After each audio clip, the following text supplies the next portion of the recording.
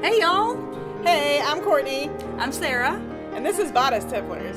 It's a podcast about reading and drinking through the books that we used to steal off our grandmother's nightstands. So today we are reading Savage Ecstasy by Janelle Taylor. Happy fucking Thanksgiving! Yes, yeah, we decided what better way to celebrate Thanksgiving than further crimes against Native Americans in this book. At least 500 pages of crime against Native Americans. Before we get started, I want to let you know that we now have a website. We have our own domain. It's bodicetipplers.com. You can also follow us on Twitter and on Instagram. And before I go any further, I want to say we have not thanked my husband, our in-house graphic design. You might know him as Cousin Barnabas. It's his Dark Shadows podcast that we're writing the coattails of, and he's done everything on this. He edits the podcast. He does all of the website work. He's like totally the MVP, and he does it all like with a smile and without giving me any shit about it. So everybody, please thank him. Yeah, it's really nice. All we do is just talk and then say, make this work, and it's really kind of the best thing. Yeah, because I really can't stand to hear myself talk. So I have not listened to any of these. I can't stand it. Also, before we get started, a couple of warnings about this book. This book does have very graphic depictions of non-consensual sex, both with the main characters and also with side characters. I will say this main characters, it's more of a heavy ravaging. It's within the context of a fantasy relationship. So honestly, that didn't bother me very much, but it will bother other people. Yes. Also, this book, just to kind of give fair warning, this book is a book about a white woman and a man of color, a Native American. It's written by a white woman, and it kind of shows why it's so important to have representation.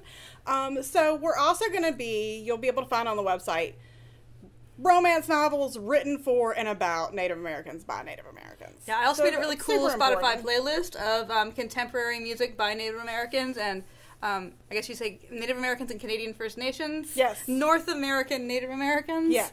So that's just something to kind of keep in mind when we go through this as well. The thing is, she tried. I mean, like, I like this a lot better than a lot of the... I thought it was not nearly as racist as I expected it to be because she was trying. But then that is kind of the theme of this book is it's racist, but not as racist as I thought it was going to be. But I mean, that's like having a little bit of an STD. Like, you either are all, like, you either all or no. Yeah, I don't want to give white people credit for trying because they're the only people who get credit for trying. It's really true.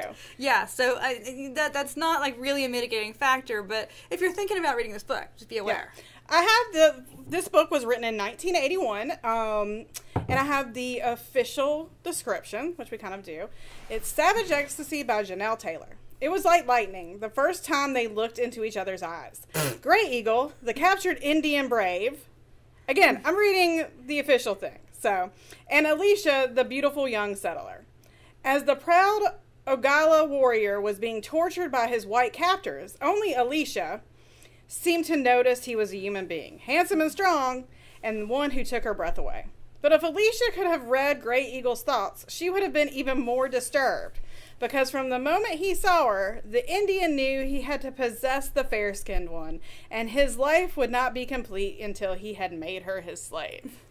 So, that is actually pretty accurate. Yeah. That is pretty much what happens in this book. I mean, like, her heart stopped because he bit the crap out of her when they first met.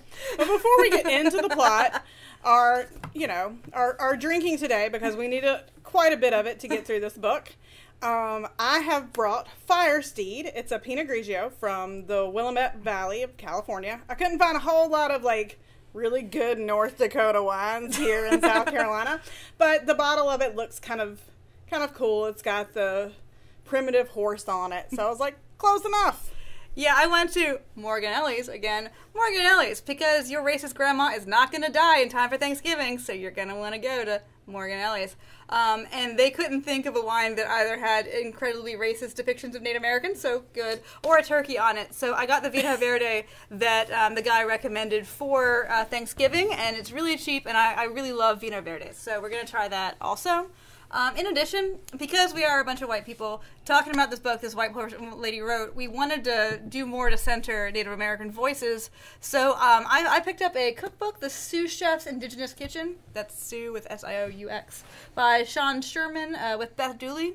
And he is from the Sioux Nation. He grew up on the Pine Ridge Reservation, which I've actually been to. Believe it or not, I have been on a mission trip there. If you were wondering how an apple can roll so far away from the tree, that would be me. But yeah, so he's like a part of a indigenous food co-op. He has a food truck and all, and it's about using indigenous foods in a new and novel way. And it's a really excitingly one of those cookbook that's really fun to flip through. So I made a couple of things from it. I made some amaranth crackers, which actually turned out pretty good. They were very good. But it was hard because it was not an ingredient that I was used to cooking with. And then I was gonna call it an exotic ingredient, and then I had to check my ass because it's not an exotic ingredient and grows in ditches everywhere. That it's just an ingredient that we don't use. Although now we do because hipsters rediscover everything. They do. Thank you, hipsters. But yeah, so the amaranth crackers are easy and also really tasty. You can make them for Thanksgiving to freak out your old Uncle Kenny. It's going to be awesome. He's going to be so drunk, but so are you. All right, let's dive into the plot of this nonsense book. Savage Ecstasy. So Savage Ecstasy inexplicably takes place in 1776 We're going to talk North more about Dakota. That shit, yes. Yeah, these Americans. The heavily populated... Well, South Dakota, I guess, if it's near the Black Hills. Yeah, one of the Dakotas. Anyway, we're in the Dakotas in 1776. Now, again, our undergraduate level of research shows us that there are maybe 5 people in the Dakotas in 1776. And the Sioux themselves had just gotten there because it was only a few decades before that the Sioux had moved from being farmers in the woodlands of Minnesota, and here they are here, and clearly she'd obviously meant to write this in set it during the Civil War or something, because that makes so much more sense really than this. These people had barely gotten horses, and here they are, this fully fledged, Plains Indian society. They've fully adapted. Yeah, so it doesn't make any sense. And that's the only time she talks about the year it is. Yeah. Because she's British. And she's come over for a new life. And, of course, all of her family's died. Our main character is Alisha. Yeah, because that's a name that people had. So we have our main character, Alisha, who is descended from British lords and has come over here after her family has died. And it's her and, I guess, her uncle. And they're living in a little town. You don't have to learn any of these people's names, which thank God, because they're going to be out of here in a minute. So Alisha is the most beautiful and the most kind and dreamy and just wonderful. She spends a lot of time thinking. She does think a lot. She opines and reminisces, and really oh my is thinking. Fucking God. So Alisha is hanging out in the village. Many men want her because, of course, they do. When some of the other settlers come in with a Native American captive, and they're torturing him, and Alisha has no time for this, so good on Alisha. Oh, yeah. She stops them, she pulls a gun on everyone, and is like, stop messing with this guy, he's a human being. So, again, props to Alisha. Well, finally, Alisha is able to dissuade the mass to leave him alone, and they lock him up in a barn. I guess a barn? No, it's something else, but whatever. It's like a smokehouse, barn. I think it's a smokehouse.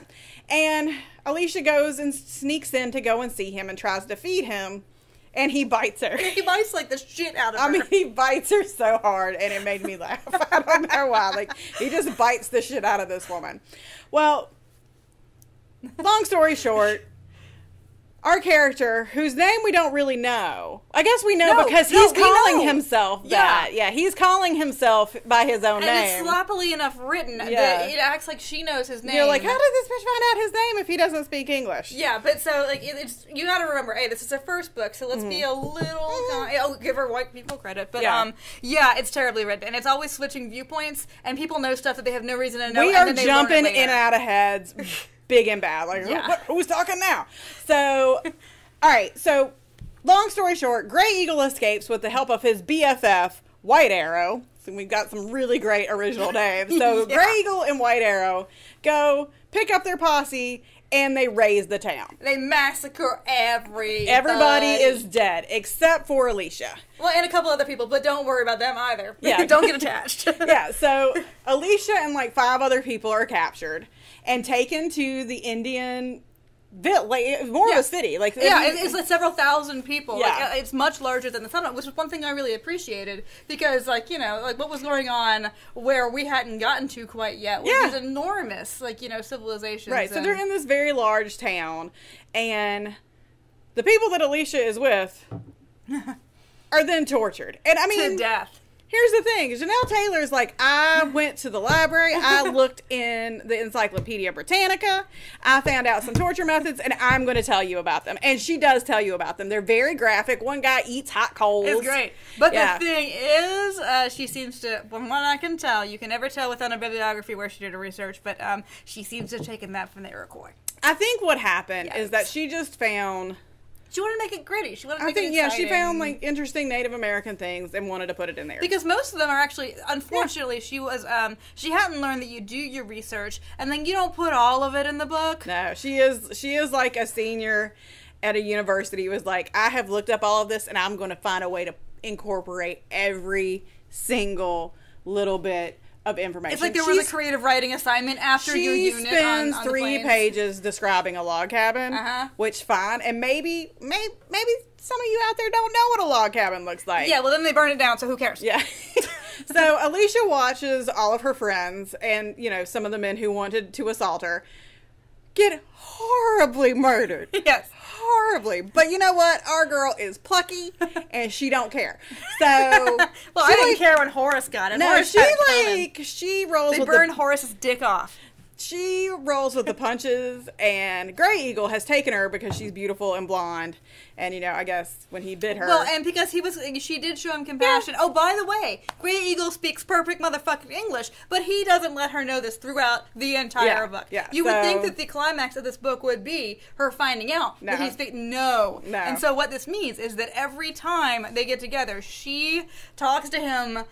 pleading and opining and exclaiming and thinks that he doesn't know any of it. It's tedious, y'all. So, okay. So, she goes into the tent with Grey Eagle, where Grey Eagle puts the moves on her, and she's into it. She's like, yeah, right, I am here for this. And then she remembers that everyone has been horribly murdered, and she's like, oh, well, maybe I should act with some propriety, might dictate that I not be so into this. So, again, there is a hard ravishing. It's really a no, yes thing, though. Yeah, I mean, like, honestly, it's not like The Flame and the Flower, okay? Right. Yeah, this is obviously meant to be, and it felt like that to me. Like, you know, I felt like it was okay within the context of this fantasy relationship. Our girl Alisha settles into slave life pretty quickly.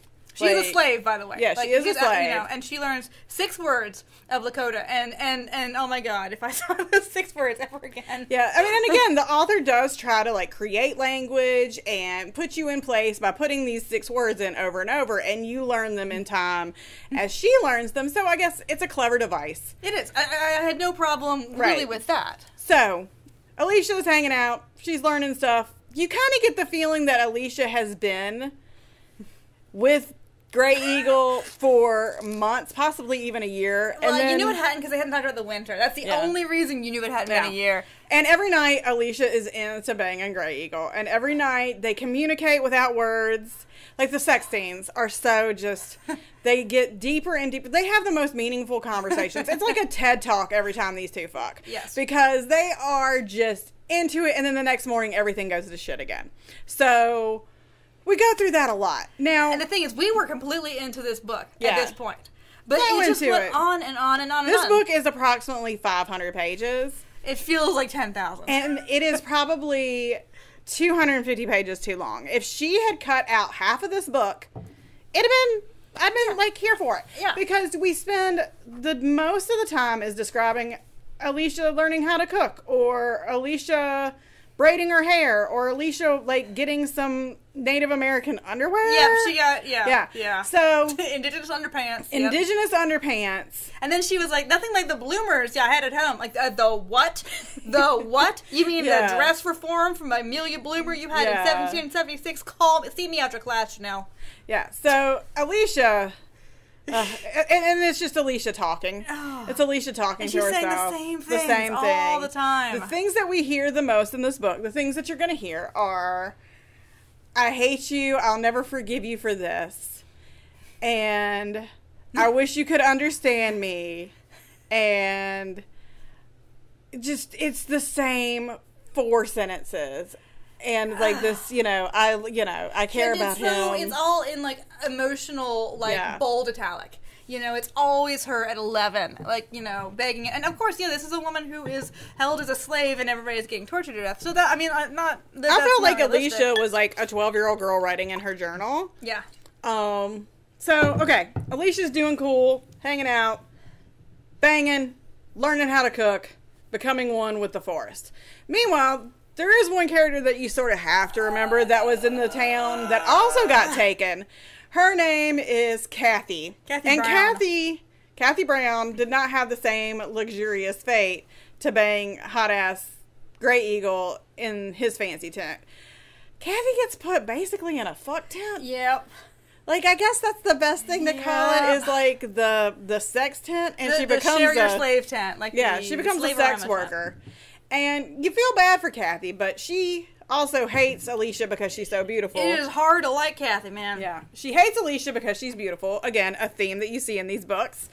And also she's just constantly thinking of ways to take Alisha down. And eventually what happens is Kathy just sort of leans into being a sex slave. She realizes if she enjoys it, then it's okay, and it was barfy. Like, see, the rest of this kind of rapey stuff was fine with me because it was in this fantasy context, but this stuff with Kathy was gross. It's really gross. And they could have, it's just a tiny bit of it. They could have taken that out. It would have been fine. But, okay, so there's this fuck tent, and Grey Eagle, he wants to enjoy Alisha. He cares about Alisha. He doesn't want to admit it. He's got this whole family chief thing. Before we get to that, I guess to backtrack, Alisha obviously doesn't know everything about being a Native American slave because she's never been one before. And maybe if Homeboy would speak English, he would tell her some stuff. So she makes some mistakes along the way, like defying him and this kind of stuff. So there's emotional and corporal punishment given to her. And like the first instance of this is he almost breaks her hand. Yeah, it's pretty intense. And then she betrays him, or like she does something again that upsets him, and they're not anything like huge. No, he thought that her locket had like a man of her age and not her father in it. It's just all this little, it's made up shit. That's what bothers me. This is Janelle Taylor not knowing how to write conflict. So what happens is, like, after one of these, like, she doesn't cook something right, or, she asks a question when she should be going inside, he decides that he's gonna fuck with her by pretending that he's gonna put her in the sex tent. Well, he wants her to accept being his personal slave because that's easier for him socially. Yes. Because he's a chief's son. He's like, set up to be the next chief. Yeah. And he can't really go around marrying this white hoe. Yeah. So he's kind of hoping that he could just work this out. So he asks his best friend, White Arrow, he's like, hey, bro. And they've gotten close. White Arrow and Alisha have become like genuine friends. They're like friends. He's like, hey, bro, I need you to help me, teach this bitch a lesson. So we're going to put her in the sex tent, and you're going to pretend like you're going to rape her, and that'll teach her. Well, Alisha goes into some kind of fugue state, coma. I don't know, like she a waking hard. She like has a waking coma. They have to bring the witch doctor out. It's a whole thing, and again, it's super upsetting because, like, this guy's really fucking with her. Yeah. And and he did it specifically because she was so close to Grey Arrow. Like, they had White Arrow. They had like an actual genuine relationship with each other. And he was like, yeah, that'll work. Yeah. So, all right, later on, after a whole bunch more nothing happens. Yes. Alicia's like, I'm gonna make a plan. I'm gonna get out of here. Because he's going to the War Council. So, and this is where we find out it's only been a month. Yeah, it's only been a month. We thought this bitch was there for years because she's been cooking. She's weaving. She's making baskets. She's skinning animals. Like, she is full in, has learned how to be a Native American little lady. So, and again, Hershey is here. Hershey says hello. I guess Hershey's the real star. Hershey is the star. I was going to lock her away, but people enjoy her. So, all right. Well, Alisha and he are, again, at odds with things, and he then burns a locket that she has. It's the only thing she has left of anything. Anything. So he burns it. She says that she'll hate him forever. And then they She says that every day. they immediately have the most deep, meaningful sex they've ever had. Is that the one where it's storming and they're fucking on the ground in the storm? Or No, I forget. I think, they all blend together after a while. Yeah. Again, a lot of nothing happens except deep, meaningful sex that doesn't really mean anything because everybody starts fighting the next day. So she runs away when he leaves, which, I mean, and she has no place. She doesn't know where she is. She doesn't know where this fort is. Fort Pierre, which, of course, is staffed by American soldiers in 17th. It's very strange. Anyway, it's very strange. So, but she's going to run. And, of course, she has no ability to run. She has no ability to live off the land. She gets cornered by a rattlesnake, which I don't think should be there. It looks like she, then again, I think she was like cornered by that rattlesnake for like 12 hours too, because like the way they describe it is she is just exhausted from standing by this rattlesnake. And of course, this is when Gray Eagle has found her, and he had previous to this resolved that he was going to be nice to her and everything was going to change. Well, look what you made me do. Yeah. So he sees her, he manages to shoot the snake with an arrow from like 1,000 yards and brings her back. And this time he's really got to punish her. So because this is, of course, the whole community has seen that his slave ran away. Yes. So, I mean, and the thing is, she seems to understand that, but then she understands it again and again and again because she, oh God, don't even get me started. Y'all, I mean, it's a lot of Alisha rediscovering the same things for the first time. That's what this book really is. Yeah. So, Alisha basically is taken in front of the entire village, tied to a pole, and she is whipped almost to death. Whipped almost to death. He whips her 5 times. That was the thing. They gave us the number. But they're so intense, and obviously, I mean, you being whipped once is too many times. So he whips her, but Alisha has vowed that she is not going to make a noise during it, and she is beaten to death almost. But that bitch keeps quiet, and the villagers are like, all right. Like, that's how she wins them over. But they had already started to like her because she's real good at, like, cooking shit. Yeah, so I mean, she took a beating like nobody's business. And, so then Gray Eagle, again, he beats her almost to death. She is in a very bad way. He feels bad for it, but then has to, like, peace out for a war council. Another war council. I forget who they're going to war against, but it doesn't really matter. He realizes that he loves her again for the 15th time, and he dips out, and when he dips out, they're discovered, like, finally this village is raided by American soldiers. And everybody who can run. So, right. Of course, she can't run, and, like, the couple people around her, you know. So she gets somebody killed, I think, you know, by not being able to run, because she's she's comatose. She's in a coma. She's comatose. She's, like, badly infected, you know. Yeah.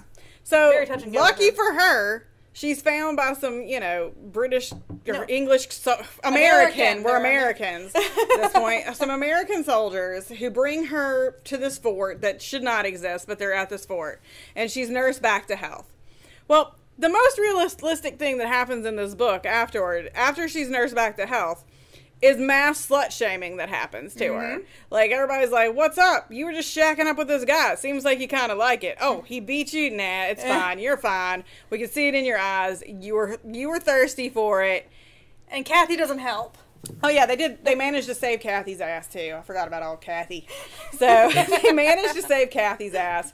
So, then we have 100 pages of her being slut-shamed and her making friends with some half Native American, half American guy that I don't remember his name. He's in love with her too, because anybody who spends more than 5 minutes with Alisha falls in love with her.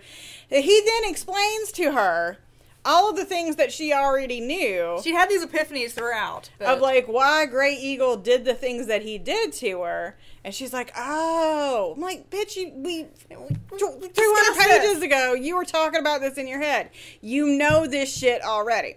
Anyway, so Gray Eagle gets wind that Alicia's still alive. And he's like, I'm getting my bitch back. So he takes a whole, like, he teams up with all these other tribes. And is like, we're taking this down. but first I'm getting my lady back. So he makes an offer to the fort that if he gets Alisha back, he'll leave them. And let me say first that everybody at this fort, every white man that Alisha ever meets tries to rape her. Yeah. As in, like, literally tries to shove her up against a tree or something and rape her. There's at least 4 dudes in the fort. Yeah. That try to rape her. She meets a trapper who has no purpose whatsoever but to try to rape her. Like, the only people who don't try to rape Alisha are Native American. Yeah. So, but everybody else, every white man tries to rape this woman. And even the Native American dudes are in love with her, but they're so scared of Grey Eagle. They're like, back off. So the book ends, y'all.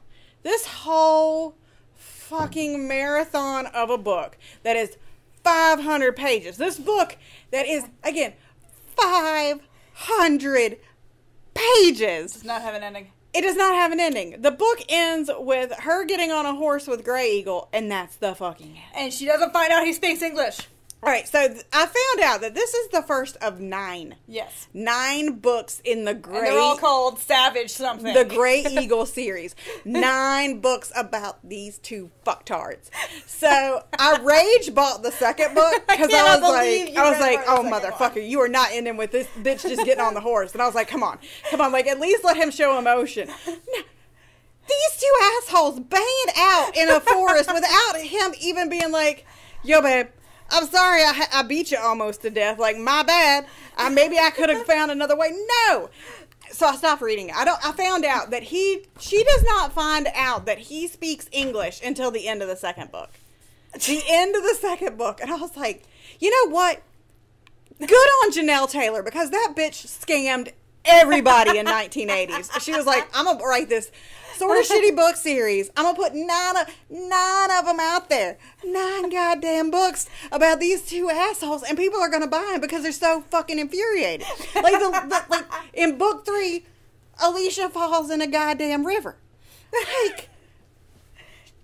That's when I went to the bathroom in the 2 Towers. You know? I mean, Janelle Taylor might very well be, like, a genius. Can we talk about Janelle Taylor for a second? Because she got You need to Google her picture. Look at the picture Stop of this listening lady. to me talk and look at Janelle Taylor right now. This is a lady in a sweater vest who goes to the beauty shop once a week and has an appointment. Oh, my gosh. Standing appointment. She's still living. She lives in Georgia. She started off as a nurse. Now she lives on a 79-acre retreat. So, again, Janelle Taylor is smarter than us 2 bitches. Yeah, right? Because she is getting paid.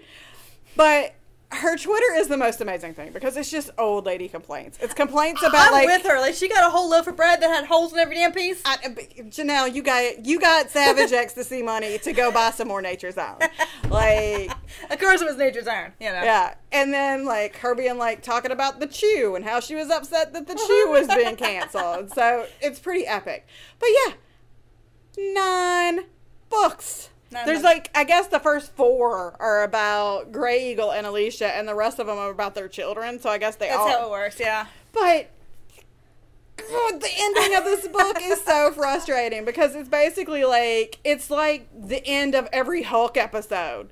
Like, where they just, like, walk off into the fucking sun. Yeah, like, they just walk off into the sunset. Well, and the thing is, I would not have minded that nearly as much, except that I liked it in the beginning. Oh my gosh. If I didn't hate reading this the whole time. And you know what? That goes to our first question of bastard to bay ratio? I'm putting him at, like, a 7 because he does some dick things that are, like, cross-cultural dick moves. Like, it doesn't matter what culture you're in. If you burn a necklace... kind of an asshole. Yeah. If you beat somebody to death that you love, you're kind of an asshole. I mean, again, hot for him. Yeah. I kind of had him in my mind as, I always loved in Last of the Mohicans, the movie, not the book, because they're wildly different. I had no time for Daniel Day-Lewis. I was always Team Uncas. Like, he could get it, and the story between him and Alice was way hotter to me than Cora and Nathaniel, so I was like, yes, here for it, thinking it was going to be kind of that thing, and so, super thirsty for him. And he's just confused by her. And she's like, she gave good descriptions of him with his, like, he was just tawny. He was, like, the most tawny person. Which at least makes sense for him to be tawny, unlike all these British dudes who are always tawny. They're always tawny. This guy is literally tawny. He has, you know. No man named Neville should ever be described as tawny, and, like, you see that a lot in the British romances. Tawny-ass Neville. So, Grey Eagle had great hair. He was tawny. He wore his, like, buckskin pants. Oh, no, they were, his loincloth was, Yes. they were making fun of his loincloth that was tight, as in, like, those, like, Yeah. no homo dudes at the settlement were all, like, that tight loincloth of his. Like, you can see his dick through it, and I'm like, you can't see what? I was super thirsty. How are they doing? So again, I'm just giving him a 7 because, you know, he did almost beat her to death. So, you know. I kind of feel like you had to do that, you know. I know. I'm totally forgiving him for that, and I'm sorry. If you're going to read these books, you kind of have to. And again, he was being a dick about, like, shit. hiding the English, the fact that he could speak English. That was so dickballs. Like, that, I think, I would be madder about finding that out than, like, you beating me to death. Oh, I'd be yeah, like, you yeah. son of a bitch, I've been talking to myself like an asshole for a month, even though it seems like 7 months. Like, you could have been having a conversation with me. Like, fucking You could have just explained shit. You could have just told been like, me. Hey, girl. Yeah, so, again, out of the ones that we have read so far, to me, Grey Eagle is the most bangable. Yeah, he was pretty fucking bangable. And I think it's funny that all the women in the book, even the white women, agree. Yes, They all talk about, like, the rumor is he's very handsome. His hotness crosses racial divides, Yes. like, proving... Yeah. And something, oh, by the way, that we should point out is that in a lot of these books, the dude turns out to be either a white guy who was raised by Native Americans or a half-breed. Well, in fact, this is an interracial romance. Yeah, so, I mean, again, big too. ups to Janelle for making this a legit interracial romance. That was the sound of not a cork, but a screw top opening. So we're doing the Vino Verde. Which is Casal something. Casal Garcia. I can't see it around. His Arm. Oh, are we doing, like, well, not Foley effects. We're doing, like, live sound. Yes, this is us. Again, you've got a little dachshund mix happening in the background. Snoring. Okay, so, but that leads us to number 2. How racist is it? Okay, here's my thing with this book. Again, I think, like we said, us white people, we always get credit for good intentions, and we shouldn't. To remember that this is 1981 and this woman wrote a story and she really did try to legitimize a thing. These people are not stereotypes. Yeah, I will give her credit for that. But again, I think moreover what I got from this book is not so much overt racism. It's like a perfect example of casual racism in that it's someone assuming a voice when really they don't really, you know... You haven't earned that shit. Yeah. Yeah, she doesn't know anything about actual Native Americans. Yeah. So, she's never, I suspect that when she wrote this, she had never met anybody who claimed tribal identity. When you like do a little bit more research on this subgenre, she's not the worst offender. Oh gosh, she's by far better than yeah. most of them. There was this lady who wrote 1 billion of these. And Cassie Edwards, it's her name. That is. She was actively. She was plagiarizing the Native American dialogue from nature books and from spoken word stuff, like essays and stuff by Native Americans. I think that it's that kind of racism that is, you know. It's that sneaky, dangerous racism because, again, you're like, oh, well, you know what? We say she tried a thing. And, again, this is written at a time when a lot of people of color didn't have an opportunity to write these voices. So, again, good on her for trying to create it. I thought it was going to be worse. I thought it was going to be like Heat Big Wampum. And it was not. It was not. It was. Like that. She really did make an attempt to write it from a legitimate standpoint. And she was trying to do well-rounded characters. The thing is, that's on her poor writing ability. Yeah. So I can't really blame her for that. Right. And like she was not trying to make... They don't all sound alike. They don't all feel alike or look like. Or, there's no cartoonish versions. You don't feel like this is a cigar store Indian situation. So, again... It could have been worse. So that's kind of the theme for this one. Yeah, it is. And I mean, I do appreciate that she did. Of course, the Sioux are kind of easiest to get right because they're your like your most like trope namer of when you think of a when we think of a Native American group, we're gonna usually think she does that thing where I think that she stole the whole torture to death thing from the Iroquois. In other words. She was doing good about being specific, but then, like, the second you do that, you kind of indicated that you think that all Native Americans are the same instead of, like, being millions of people with thousands of cultures. Exactly. So I think she did, like, kind of an overarched, like, again, Encyclopedia Brown at her local library, or maybe her set that she got, in her house where one came a month. And she opened the N section, or probably at the time the I section for Indian, and was just like, okay, this says this says this says this. So she does do research. But like we said, it's like, it would be the same as characterizing. It's the same trap that a lot of, again, white people get into when we come to cultures that we don't understand or we're not familiar with. People think that Africa is all one place, even though it's a continent many times bigger than the United States. Exactly. So I think that's that's the problematic part of it. Yeah, and I mean, of course, in all these books you have this concept that people would say is a positive stereotype. You've got these noble savages, and they're close to the earth, and they use every part of the buffalo and everything, and they're taking things that are true and making the stereotype out of them, and even a positive stereotype always has a nasty center to it. Exactly. Because then, of course, you're like, well, they don't understand money, so I traded these beads for 80,000 acres of their land. Like, no, they're aware that you... Yeah, exactly. So your army just did that. So again, I think it could have been worse, but also, I think, like I said, we're going to have a list up of romance novels written by Native authors. Yes. So look at those instead of this. Yeah. I mean, I'm not telling you not to. I'm telling you not to read this because it's very, very overly long. This is such a long book. This is such a long book. I'm not going to tell you don't read and enjoy these 70s and 80s romances, because otherwise we would be out of our multi-million podcast deal. But right. I mean, I think again, I think that, and this is kind of the thing. I don't want people to think that we're just doing this to blindly mock these people that obviously started a whole fucking industry, and like, we're never going to take that away, because you know what, as problematic as some of this stuff is, like, these ladies gave voices. And I saw a thing recently that brought up romances and people talking about romance novels being a guilty pleasure and you're being made to feel guilty. Well, romance novels usually are the one genre where a woman gets what she wants and doesn't have to give anything up for it. They're women's stories. And so, yeah, I don't want us to come from, like, obviously we're mocking, but it's a mocking from love. And we're not coming from that perspective where, because we're talking in the year 2018, that we can't understand, you know, like, oh, how dare you be so shitty, old people. But you know what? We still gotta call out their racism, though, because otherwise... Head jumping and...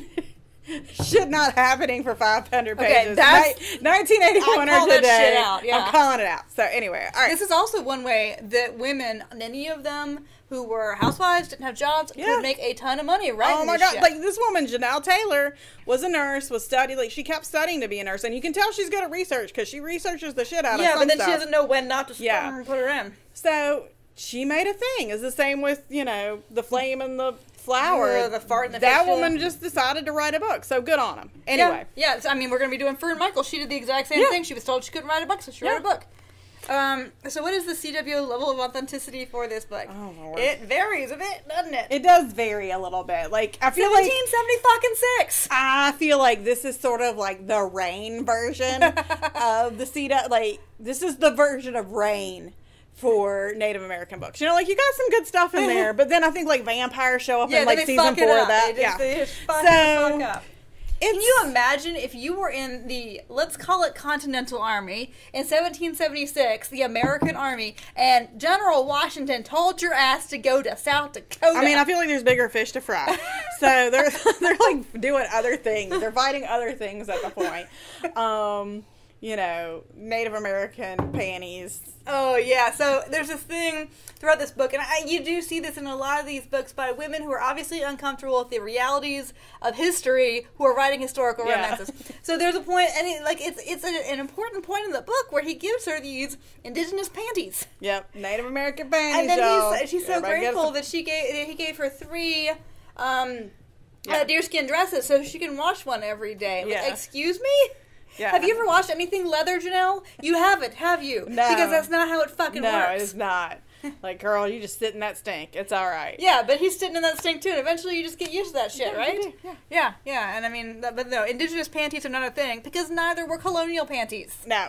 You were just hanging loose, and it was I cool. have seen, like, some 19th century, I guess Yeah. you'd say petty pants, and they're split at the crotch, because how Instead else of are you the supposed to taper, go yeah. potty Yeah. in your hoop skirts? You're Yeah. not going to sit on, so you do the, I guess... No, most people just squat. had a chemise. Like, this time period, you've just been in your chemise. Yeah. And then again, later on, you get the split pant. Yeah. I mean, you're going to wear that, you're going to want to air that shit out anyway. Yeah, because- exactly. So, again, it could have been worse. Oh, Like, I thought it was going to be so much worse. I feel like, again, that's the theme for this book. But she did put in a lot of stuff that was true, and that you don't see in a lot of these books. Like, the settlement is of several thousand people, you know? Like, the Sundance, that's a real thing. Yeah. You know, like, all this, there's a lot of, like, good stuff. It's just that she just wasn't a good enough writer to kind of bring it home. Well, again, it's her first book, so she hadn't learned to edit yet. If you were to, in your brain, move this to, like, the 1860s, the didn't research would not be that bad. Yeah. Yeah, be pretty good.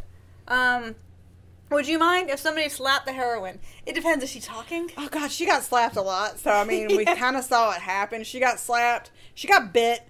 She got her arm almost broken. She got the threat of, like, being raped by her friend. She got whipped. She got slut-shamed. She kind of went through the ringer. And you know what? Girl just kind of took it all on the chin. Like, she is the perfect point. She's like, meh. I'm fine. Well, I would say that she didn't respond in a realistic way to watching people that she knew get tortured to death. But then again, I hate it when people, like, look at grieving parents of missing kids and, like, try to judge, like, based on their behavior. Because, like, people just deal with trauma in different ways. I don't know. There's a difference between 20 minutes after you have seen a man's dick cut off and burned, and another man have to swallow hot coals. And then you're like, I'm in for this, like, you're touching my boobs, like, you know, anyway. And then the timeline was very compressed for everything emotional and also physical. So, again, you know, she had enough happen to her. But, I mean, I liked her, especially in the beginning. She was spunky. She was, you know, she wasn't like a dish rag. Like, she was a lot better than the flame and the flower bitch. It's just that she would not stop talking. I know. And she didn't have anything new to say. For a book that had one character do most of the talking, where another person is not supposed to speak English, this book had a shit ton of dialogue. Yeah. Like, just a shit ton of dialogue, and it was all the same thing. Like, Janelle Taylor had a page full of actual words, and, like, what she did, she was like, put this in here, and then I'm going to put this in here. That's my typing noise. But, yeah, she just kept talking, and it was the same things about, Grey Eagle, I don't understand why you can't love me the way that I love you. Grey Eagle, I hate you, and I'll never forgive you for this. White Arrow, you're my best friend. Oh, look! It was kind of hilarious. There's some squirrels. Grey Eagle and White Arrow are just, like, talking about her just right in front of her constantly. Like, why does she do that? I don't know. White people are like that. Yeah. But why does she keep doing that? Because she don't got nobody to talk to except for Kathy, who hates her. Oh, and there was, I guess we should mention, there is and this is in every one of these captive books, like, you know, there is a promised bride for Grey Eagle who is a bitch to her. And, like, you know, the same thing, if it were a sheik, it would be the first wife. Ugh. There's always a woman who is just like a cunt for no reason at all. Yeah. Except that, like, somebody exists, and then we're just supposed to think that this is a bad person because we're supposed to like the heroine. Exactly. Yeah. Shayla, was that her name? Anyway, she was... Yeah. Wow. She made things worse on many occasions by just her presence there. Yeah, it was... And I don't like that at all. I don't understand why in these books women can never be on the same side. Like, we have not read one yet where there are women. We don't have a whole lot of women who are just, like, friends. Women are doing it for... And I think, again, that's the nice thing about the more contemporary romances that are, like, a lot of times trilogies and stuff where you have a group of friends and, like, books that actually, like, pass the Bechdel test, you know? Yeah. Like, because this one, well, I don't know, but she probably has something, like, Kathy probably has something nasty to say to her that it doesn't involve Grey Eagle at some point. Yeah. As in, like, I can see your indigenous panties, I don't know. Yeah. So it might have passed the Bechdel test, but I don't know. Yeah. So, I mean, again. And there's this mean lady when she gets to the fort and everything, like, these books are always like this. The women are always against each other, and I hate it. I hate that. So would your 12-year-old self have shamed your Mima? Or no, or the dog-eared any pages? Yes! Yes, I would have dog-eared so many of these pages because I was so into this. I was like, again, the sex parts got tedious after a while because it was like the same thing. Like they're always coming to revelations while they're doing it. Yeah, like here's the thing, like we're still not into the point of like super graphic sex, but like we know that boobs are touching, and we like got throbbing manhoods touching bits. So like we got some soft folds for sure. Yeah, we got folds and we got bits. So we're starting to learn where slots go. So yes, I would have loved that. But like now as like 30 something, Courtney is like, I'm sick of these two doing it. It's the same thing. Like now you need kind of like, okay, switch it out, do it flip her over. Like I expect. Oh wait. You know what? I take this back because there is one time where they have a fight, and to make up for being a dick, he lets her be on top. Oh, I forgot about that. Yeah. And like that was like we're super connected.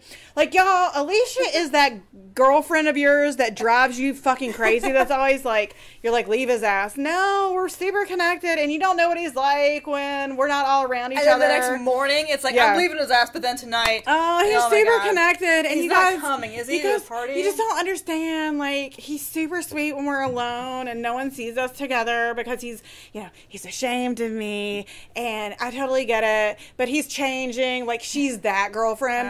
You know the one where you're just like, Debbie, I can't fucking listen to this anymore. Leave his ass. You had a message for her when you get up and it was at 7 a.m. Like, you just left his house, didn't you? Oh my God, I told you not to go back there. Exactly. But the thing is, okay, so this is somebody who is trying to make the best of a terribly shitty situation. I mean, obviously it's Stockholm Syndrome. Yeah. Like, well, let's go back. I meant to talk about this before, about the tradition of captive narratives. Yeah. That, remember, when this book actually was supposed to happen in 1776, my ass, these were already super popular. You got your Mary Jameson, your, Mary Robinson, I forget her name. But I enjoyed that. These women who, in real life, did get captured by Native Americans, wrote their memoirs, because either they came back, they didn't, whatever happened, either they escaped, they were broken off. Yeah, they were slut-shamed.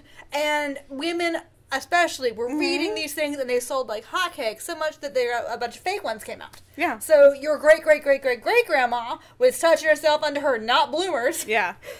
Reading these things, because you know that a lot of it was like, ooh, how bad can it get? But you know some of that was sex. That was about sex. I mean, it's all about the titillation. It's all about, this is not... What did he do to her? It's, it's not a new kink. It's not a, this is like, some of the very first... I guess we'll say contemporary sex books are captive narratives. The Chic, things like that. Oh, and I'm sure people wanted to watch, like, Valentino act like he was an Arab. So, Yeah. Yeah, it's hot, okay? I admit it. And so, if you had read these people's actual narratives about marrying... Native Americans, and that they were pagan, and you're like, ooh, tell me more about that. Yeah. What was that like? I mean, that's all that. It was the same kind of thing in your brain that gets activated by both of these things. So, I'm not saying that it's good, because it's profoundly othering, is what it is. But because to think about, like, whether it's a Native American, whether it's an Arab, whether it's like a person from somewhere else. We usually deal with like the incarnations of this, especially the time period that we're looking at, you're looking at shades of tan. Yeah. Like in dealing with these books, like we're not like our melanin isn't going to be too crazy. Oh no, we're not going to see anything too. No. So if they're tan, it's like you can get away with it. Right. I mean, I was really kind of surprised because I kept expecting him to be like, a half, there to be like, that's why he's got like whatever, he's got something like a locket or whatever, and then you find out that really he was whoever's daughter or whoever, probably not whoever's daughter, but whoever's son. So would you judge your grandma if you found this on her nightstand? I would judge her for reading the shitty fucking book. You know what? Like, I feel like... But I was into it. I know. We were both like, I don't want to say this, but I was kind of... Yeah, I was sort of into it. Yeah, so if I found this on my grandmother's nightstand, I've been like... But the cover, dude. Have you seen the cover? Yes, go make sure that you check out our Twitter and our Instagram, and you can see the covers. And we'll try to post more of the covers that we have, because we have some doozies coming up. It's like Gary Cooper in a wig giving side eye to her titties. Yeah, and her hair seems to like just melt like it's marshmallow. I think it's supposed to be a smoke signal. Oh, God. I think it is. I think it actually is supposed to be a smoke signal. That's what I took out of it. And there's roses all around her because she's an English rose. Yeah. Well, they're just fucking in the bushes. Yeah. But don't It pick might have those been, bushes. you know what, that might be like one of her punishments in book 4. Yeah, she has to fuck in a rose bush. Like, this is it, Alisha. This is what you got. Okay, so do we have anything else? Like, what is our final rating of this book? You know what? God, I hate myself for doing it. But again, I'm going to give this book probably a 7 out of 10 because... You're not giving yourself a lot of room for subsequent books with right. Well, we've been doing some really shitty ones. Yeah, we have. Like, Oh my God. but here's the thing. I'm giving it a 7 out of 10 for a couple of different reasons. One, my white privilege is showing and saying, using the, you tried a thing, good job. Yeah. So I do think, again, especially for 1981 and somebody trying to do a thing and to make fleshed out characters out of people that up until this, you know, what is it, like the Legend of Billy Jack and like Tonto Oh my God. and shit like that. So like, I appreciate that. Also, I found Grey Eagle to be a sociopath, but also really hot. And again, like I said in episode 1, give me your Spikes. Yeah. And he sort of had that Spike vibe of being a monster, but like being a hot as shit monster who like... I'm gonna make excuses for him. That was like, he's like, you know what? I might try to break your hand, but then I'm just gonna fuck you 6 ways to Sunday. So like, okay, yeah. So that's where my 7 comes from. I mean, the dialogue is terrible. The jumping heads is terrible. The 200 pages of nothing. That's the problem right there. I honestly think I would have given this book like an 8 or so if she had cut out 200 pages. Yes. Yes. I think it would have been a strong book had she learned how to edit. Right. And I mean, maybe she did eventually. I'm not going to pick up this- number 9 to find out. The second book that I rage bought was about 200 pages shorter, and maybe I'll finish it. But I was just like, I can't. You know what I felt like this book is? I feel like this book, in a lot of ways, is like a soap opera. Oh, yeah. In that... Things like, get really exciting on Friday. Yeah, it's like, you know, Monday, Wednesdays, and Fridays are your big days. Fridays are obviously your big days. Like, parts of this book are sweeps week, you know. So I felt like it was a soap opera, and that she was just like, well, shit, I 500 pages is what I've got to write, so I'm just going to make shit up. Yeah. And You're Dickensian, paid by the word. yeah, so Yeah. I think it would have been much stronger if she had shortened it. But yeah, a 7. I'm giving it a 7. I'm such a great inflator, though. Like, I give almost everything on Goodreads a 4. Like, I can't help Yeah. it. 1 out of 10, honestly. Okay, so remember that we're coming off of The Flame and the Flower, which is like a negative 28 Yes, for me. yeah. I mean, like, I would just...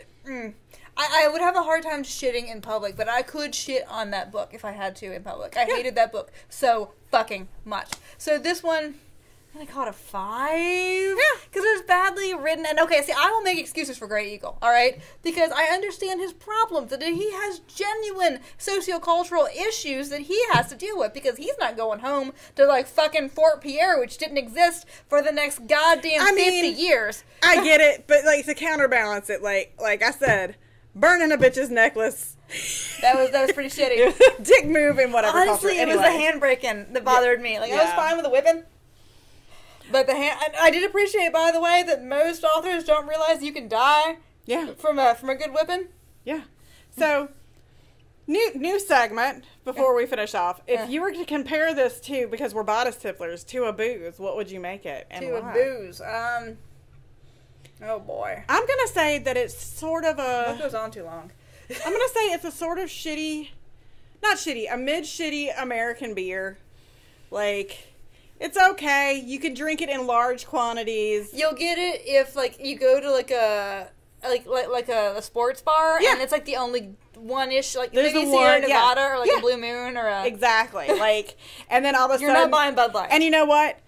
Because apparently, tied in, it takes 9 of them to get anything done. Mm-hmm. So, it's got that watered-down taste. So, that's where I'm going, is shitty American. It aspires to Sweetwater 420, but it is probably actually Blue Moon. Perfect. I love it. All right, so we will see you guys next time. Please remember to check out our website. It's bodicetipplers.com. We got the domain even. If you have something to say to us, email us, bodicetipplers@gmail.com. If you have comments on this or any other episode, if you have a plantation wedding and want to explain it to us, Yes. Also, be sure to check our Facebook, our Twitter, and our Instagram because we'll be posting the books that we have coming up in December. We're going to be doing 3 or 2.5 books in December. Right and what? Okay, so we're doing Captive Passions by what's her name? What the hell's her name? Fern Michaels.